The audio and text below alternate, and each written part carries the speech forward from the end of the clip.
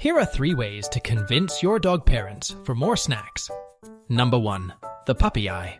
Also known as the ultimate weapon. It works in 90% of all cases and is highly effective, even when we just got a snack 5 minutes ago. Just try it for yourself.